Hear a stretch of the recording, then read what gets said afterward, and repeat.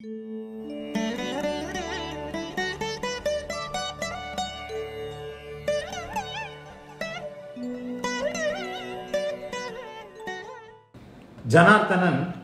ஒரு கிரகம் ராசி சக்கரத்தில் இரண்டாம் வீட்டில், பிரீமியம் வீடியோ நேயர் ஜனார்த்தனன், ஒரு கிரகம் ராசி சக்கரத்தில் இரண்டாம் வீட்டில் இருந்து பாவக சக்கரத்தில் லக்னத்தில் இருந்தால் அந்த கிரகத்தின் தசாபலன் எவ்வாறு இருக்கும் சற்று விளக்க வேண்டுகிறேன்.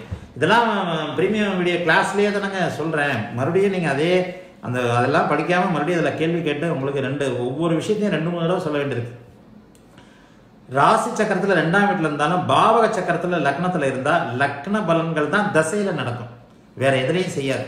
இதுதான் பாவக விதி. ஒரு பாவக விதி அப்படிங்கிறது என்னன்றத, அதாவது ஒரு கிரகம் ராசி சக்கரத்தில் ஒன்றிலும் பாவக சக்கரத்தில் ஒன்றிலும் இருந்தால் அந்த கிரகத்தின் சகல பலங்களையும் ராசி சக்கரத்தில் கணக்கிட்டு கொண்டு அது உச்சம் ஆட்சி நீச்சம் எப்படி இருக்குதுன்றத சகல விதங்களை, அதனுடைய சுபத்துவம், அதனுடைய பாவத்துவம், அதனுடைய பகை உறவு உச்ச நீச்சம் எல்லாத்தையும் ராசி சக்கரத்தில் கணக்கிட்டு கொண்டு அதனுடைய தசையில் பாவகத்தில் எந்த வீட்டில் இருக்கிறதோ அந்த வீட்டின் பலனை செய்யும் என்று சொல்ல வேண்டும். இதுதான் பாவகம். இதை பற்றி நான் 2-3 கிளாஸ்லேயே சொல்லிட்டேன். நீங்கள் அதை மறுபடியும் இதில் கேட்குறீங்க, அந்த வீடியோக்கள் பார்க்கலன்னு நினைக்கிறேன். அடுத்து தியாகராஜன் எஸ் சுபத்துவம் அடைந்த கிரகங்களில் எந்த கிரகம் ஷட்பலத்தில் அதிக ரூபாவலு அடைகிறதோ அந்த கிரகம் தன்னுடைய தசாபுத்தியில் உச்சபட்ச நன்மைகளை செய்யும் என புரிந்து கொள்ளலாமா? தயவு செய்து விளக்க வேண்டுகிறேன். நல்ல கேள்வி. தியாகராஜன் எஸ் என்ன கேட்குறீங்க?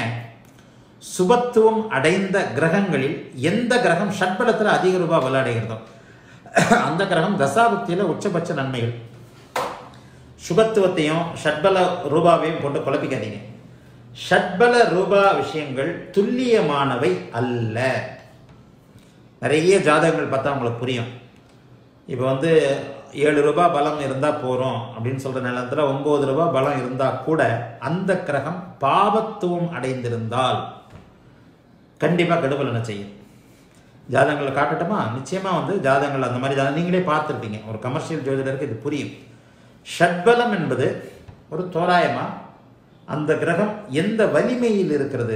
மனித மூளை தாங்க கணக்கு போடும், கம்ப்யூட்டர் கணக்கு போடாது. கம்ப்யூட்டர் தான் ப்ரெடிக்ஷன் பண்ணியாச்சுன்னா தான் மனுஷனே தேவையில்லையே. செயற்கை அறிவு இதாக சொல்லியாச்சுன்னா மனிதனே தேவையில்லையே. இந்த அமைப்புகள் எல்லாமே 2வது தான். மட்டுமே வச்சு நீங்கள் துல்லியமான பலன் சொல்லவே முடியாது. ஷட்பலத்தையும் மீறி சுபத்துவம் இருக்கிறது. சரி, ஷட்பலத்தில் மிக குறைவான ரூபா பலம் வாங்கியிருக்கு, ஆனால் ராசியில் அது நல்ல விதமான சுபத்துவம் அடைந்திருக்குது, நல்ல பலனை செய்யும். ஷட்பலத்திற்கெல்லாம் தாண்டிய அமைப்பு தான் சுபத்துவம்ன்றதை சொல்கிறேன். நீங்கள் கேட்ட கேள்வி, சுபத்துவமும் அடைஞ்சிருக்கு, ஷட்பலத்திலே அதிக ரூபாய் அடைஞ்சிருக்கு. இதை மிஸ்ஸெல்லாம் சொல்ல முடியாது. சுபத்துவத்தின்படி அது நல்ல பலன்களை செய்யும். ஷட்பலம் எங்கே எப்படி பொருத்தி பார்க்கறதுன்றதை நீங்கள் உங்கள் அனுபவ அறிவில் தான் நீங்கள் கொண்டு வந்துடணும். அந்த ரூபா 5 ரூபாய் 6 ரூபாய் பலம் மட்டும்தான் வாங்கணும் அப்படின்ற இடத்துல 8 ரூபாய் பலம் 2 ரூபாய் பலம் 2 ரூபாய் பலம் அதிகமாக தான் இருக்குது. அப்போ அந்த கிரகம் நல்ல பலன்களை செய்யுமா அப்படின்னா அனுபவத்தில் பாருங்கள், அப்படிலாம் செய்யாது.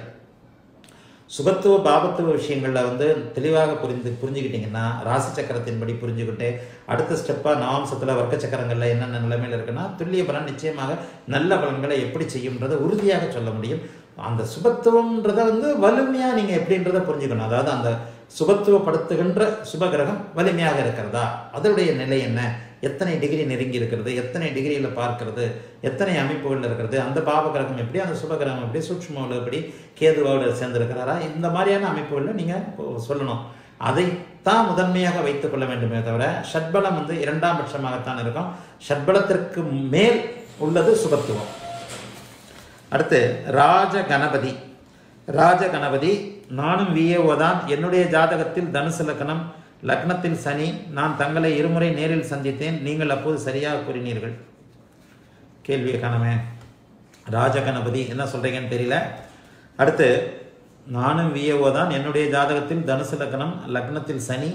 நான் தங்களை இருமுறை நேரில் சந்தித்தேன், நீங்கள் அப்போது சரியாக கூறினீர்கள். கமெண்ட் மட்டும் தான் கொடுக்குறீங்க, கேள்வியை நீங்கள் கேட்கல.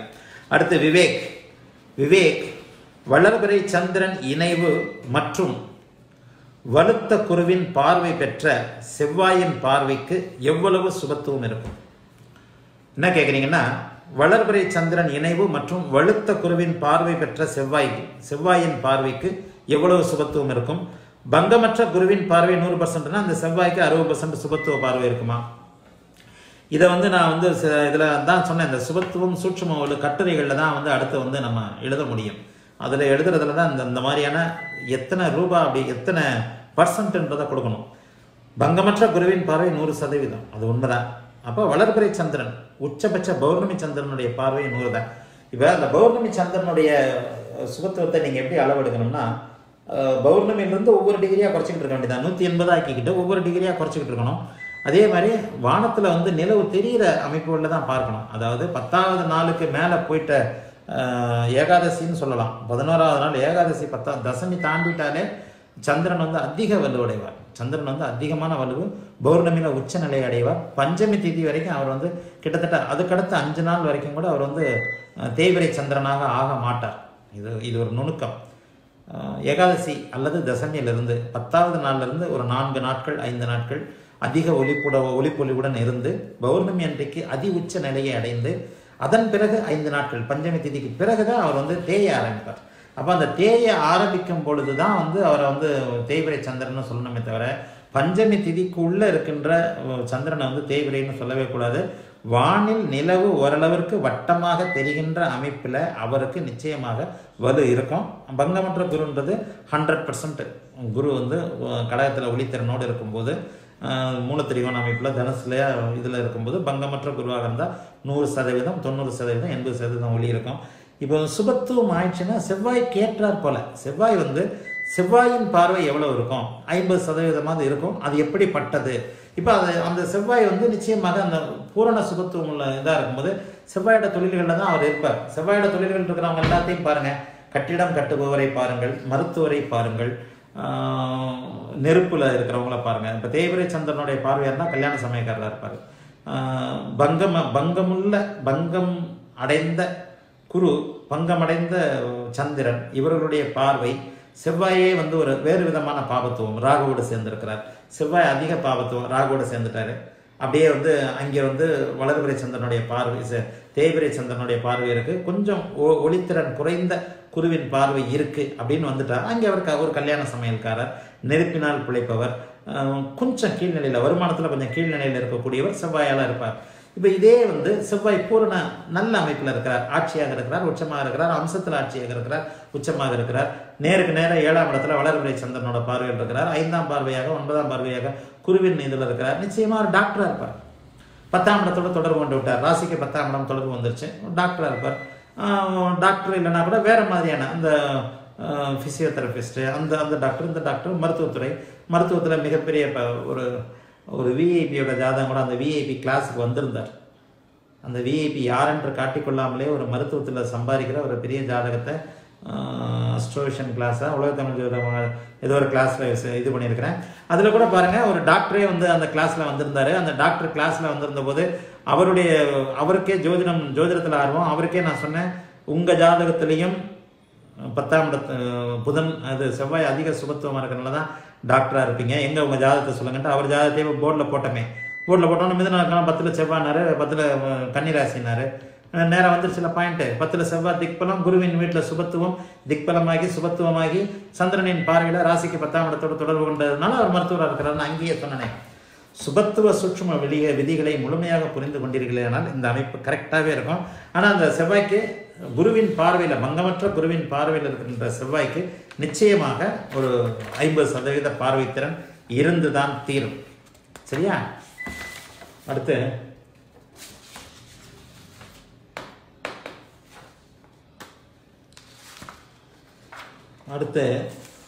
என்ஜினியர் எம் சுபாஷ்,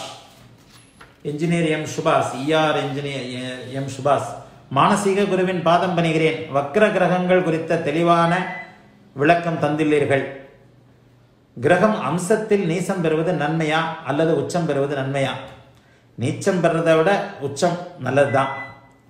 முன்னாள் முதல்வர் கருணாநிதி அவர்கள் ஜாதகத்தில் குரு வக்ரம் பெற்று அம்சத்தில் நீச்சம் பெற்றுள்ளது. அவருக்கு செல்வாக்கு மிகுந்த குழந்தைகளும் கணக்கில் அடங்காதனமும் உண்டு. இங்கே குருவின் காரகத்துவத்தை செம்மைப்படுத்தியது சிவராஜ யோகமா? ஆமாம். சந்திரன் பார்வை வேற, அல்லது வீடு கொடுத்த உச்ச வலிமை பெற்றதால? அதுவும் தான். அல்லது 2 9ஆம் அதிபதியில் தொடர்பு 11ஆம் வீட்டிற்கும் கிடைத்ததல்ல. ஒரு ஜோதிட ஆர்வலர் தான் நான். எனக்கு தாங்கள் நிறைய பயிற்றுவித்தீர்கள். ஆனாலும் குரு வக்ரம் பெற்று அமாவாசை சந்திரன், சுபத்துவம் இல்லா சந்திரன். அது எப்படி சுபத்துவம் இல்லா சந்திரன்? குரு தான் இங்கே பார்க்குறாருல. நீங்கள் என்ன கேட்குறீங்க? வக்ர கிரகங்களுடைய தெளிவான அமைப்பு. அதாவது முன்னாள் முதல்வர் கருணாநிதி ஜாதகத்தில் குரு வக்ரம் பெற்று அம்சத்தில் நீச்சம். இந்த அதாவது ராசி அம்சத்தை அப்புறம் வாங்க. ராசி கட்டத்தை பொறுத்த வரைக்கும் சந்திரன் கலைஞருக்கு வந்து பௌர்ணமி அமாவாசை விட்டு விலகி இருப்பார். விலகி வந்துட்டார். சிவராஜ் யோகம் முழுமையான அமைப்பு. சூரியனையும் சந்திரனையும் பார்க்கறது. கலைஞருடைய ஜாதகத்திலே நண்பர்கள் தங்களுக்குள் கேந்திரங்களாகவும் எதிரிகள் அந்த எதிர்த்தன்மை உள்ளவர்கள் அவர்களுக்குள் கேந்திரங்களாக இருப்பாங்க அப்படின்றதையும் சொல்லியிருக்கிறேன். அந்த அமைப்பு தான் குரு வக்ரம். இன்னொன்று, குரு வந்து உச்சனுடைய வீட்டில் உட்காந்துருக்கிறார். சில ராஜயோக ஜாதகங்களில் ஒவ்வொரு விதிகளை மட்டும் பார்த்தா போகிறோம். சாதாரண நம்மளை போன்ற சாதாரணமானவர்களுடைய ஜாதகத்தில் சில விஷயங்களை பார்க்கலாம். சரியா? அடுத்து சதீஷ். சனி லக்ன அசுபராகி ஆட்சி பெற்று வக்கரமானால் அவர் நன்மை செய்வார் என்று. லக்ன அசுபராகி ஆட்சி பெற்று வக்கரமானால் நன்மை தான். ஆமாம். அதே போல சுபத்துவமான சனி வக்கரமான நன்மை செய்வார். அதே சுபத்துவ சனி வக்கரமானாலும் நன்மையை செய்வார். இது ஒரு பாயிண்ட் வச்சுக்கோங்க. சுபத்துவத்துக்கு முன்னாடி வக்கரம் மறைவு ஸ்தானம்லாம் இல்லை. எந்த கிரகம் சுபத்துவமாகிறதோ அது வக்கரமானாலும் யோகத்தை மட்டுமே செய்யும். யோகம் தான் செய்யும். ஆனால் அந்த ஆதிபத்தியத்தினுடைய அமைப்புகளை செய்யும். ஆதிபத்தியம் என்னன்றதை நீங்கள் பார்க்கணும் இல்லையா? அட்டமாதிபதி ஆதிபத்திய அமைப்புகளையும் செய்யும். வக்கரம் பற்றின கேள்விகள் தான் நிறைய இருக்கு. கணபதி முக்தி அடைவதற்கான ஜாதக நிலையை விளக்கவும். கீதையில் கிருஷ்ணன் கூறுகிறார், நீ எதுவாக நினைக்கிறாயோ அதுவாக இருக்கிறார். அந்த அமைப்புப்படி மோட்சம் அடையக்கூடிய அமைப்பு அல்லாத நிலையில் பரம்பொருளின் அடியை பற்றி பிரபா நிலையை அடைய முடியுமா? தயவுசெய்து விளக்கவும் தங்கள் மாணவன். இந்த முக்தி 12ஆம் இடம் தான். 12ஆம் இடத்துல சுபர் இருந்து 12ஆம் இடத்தை சுபர் பார்த்து 12ஆம் இடத்துல சுப தன்மையுள்ள கேது அமர்ந்து வேற பாபகிரகங்கள் இருக்கக்கூடாது. முழுக்க 12ஆம் இடம். நெக்ஸ்ட் ஸ்டாப் அடுத்த, அதாவது லக்னத்துக்குள்ள நுழையிறோம், 12ல் வெளியே போகிறோம். பாயிண்ட் புரிஞ்சிச்சா? லக்னத்திற்கு உள்ள நுழையிறோம், 12 பாவகங்களை கடந்து 12ஆம் இடத்துல வெளியே போகிறோம். அப்போ அந்த 12ஆம் இடம் அடுத்த அமைப்பை குறிக்கிற ஒரு அமைப்பு. அந்த அடுத்த அமைப்பை குறிக்கக்கூடிய ஒரு வாழ்வின் இறுதி, ஒரு நாளின் இறுதி எல்லாமே 12ஆம் இடம் இறுதியை குறிக்கும். அந்த அமைப்பில் 12ஆம் இடத்தில் சுபர் உட்காந்து 12ஆம் இடத்தை சுபர் பார்த்து 12ஆம் இடம் அதிக சுபத்துவமாக இருக்கிற நிலைமையில ஒருவருக்கு முக்தி கிடைக்கும். இதுதான் ஜோதிட நூல்கள் சொல்லுது. இந்த விதியை போய் நம்ம இது பண்ண முடியாது. எல்லா விதிகளும் கரெக்டாக சொன்னவங்க இந்த விதியை மட்டும் தவறாக சொல்லி விடுவார்களா அப்படின்ற நம்பிக்கையின் அடிப்படையில் தான் இதை நம்ம ஏற்றுக்கணும். அப்படி முக்தி கிடைக்கிறது உண்மையா பொய்யான்றதை நம்ம போய் தான் முக்தி அடைஞ்சு தான் நம்ம போய் தான் பார்க்கணும். நம்ம போய் பார்த்துட்டு திரும்பி சொல்ல முடியாது. இன்னொரு ஜோசி இருக்கு, ஆமாப்பா உண்மைதான்ப்பா 12ஆம் பாவத்தை பற்றி சொன்னதுன்னு சொல்ல முடியாது. அதனால இருக்கிற விதியை சொல்லிட்டேன். 12ஆம் இடத்துல கேது இருக்கணும், அவர் அங்கே சுபத்துவமாக இருக்கணும். அவருக்கு பிடித்த கன்னி, விருச்சிகம், கும்பம் இந்த வீடுகளாக இருக்கிறது இன்னும் பெருமை. 12ஆம் வீட்டில் இருக்கிறவரை இது பார்க்கணும். குருவே இல்லைன்னா கூட சுபர், அதிக சுபர் பங்கப்படாமல் சுபர் பார்த்து சுபர் இருக்கிற அமைப்புகளில் நிச்சயமாக முக்தி கிடைக்கும் அப்படின்னு சொல்லப்படுகிறது. சரி, கொஞ்சம் அதிக நேரமாகவே பேசிட்டேன்னு நினைக்கிறேன். ஒரு வாரமாக வீடியோக்கள் இல்லாதனால அதிக நேரமாகவே பேசிட்டேன். அலுவலகமும் கிட்டத்தட்ட ஒரு வாரமாக லீவு தான். அதனால தான் உங்களுக்கு நிறைய இந்த வாரம் வீடியோ போட முடியல. நாளை முதல் ப்ரீமியம் வீடியோக்களும் இந்த வீடியோக்களும் கண்டிப்பாக தொடரும். வணக்கம். எல்லோரும் நல்லா இருப்பீங்க.